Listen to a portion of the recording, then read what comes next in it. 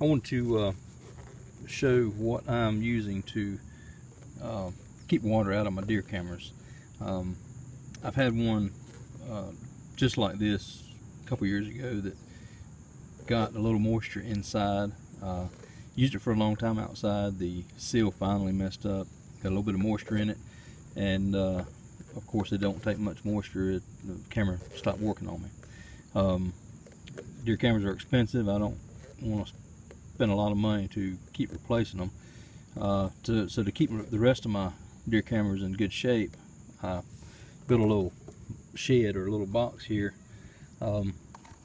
Basically what I did, and I just built 2 of these a few minutes ago.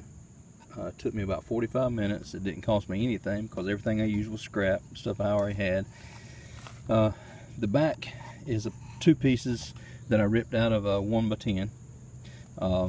The sides is, I believe that's 1/2 inch plywood, scraps that I had, and the top, I believe that's 3/8 plywood. I left a gap here. That's so that when the camera's in there, you can get the straps. Some of my other cameras have a nylon strap that goes around it. At any rate, that's so you can get straps through the back and around the tree. Anyway, like I said, it's all scrap. I believe I made this one 8.5 inches wide. You would make them to fit your camera. I mean, all cameras come in all different shapes and sizes. So it's 8.5 inches on this one wide on the inside, 4.5 inches deep. The top is just a tad bit longer. I believe that may be 5 inches, just for rain to run off. And I won't even put a bottom in it. No need. I'm just trying to keep the water off of it as much as possible. On top, I had some scrap shingles, and I used contact cement that I had left over. Put it on there, and it's not coming off once it gets good and dry. I had a black spray or a can of black spray paint that I used just to kind of put one little seal on it. And probably first of the next week I'm gonna get some better paint. I've got some more cans, different colors laying around. I'll use probably green or brown or whatever, kind of camo it up a little bit.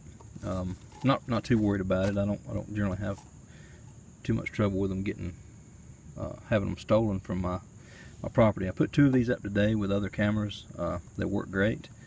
But anyway, this is what it'll look like once it's up. As you can see, it'll keep it's definitely going to keep the water off of it, and that's what I'm going for.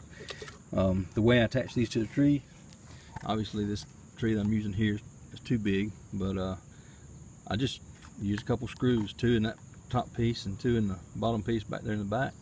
Screw it to the tree, and that's it. Once you screw it to the tree, put that in there, run the straps through that gap in the back, and go around the tree, tighten it up. You may have to move your camera to the side because this one has clips on this side. You need to have room to get your hand in there, or you can take it off each time.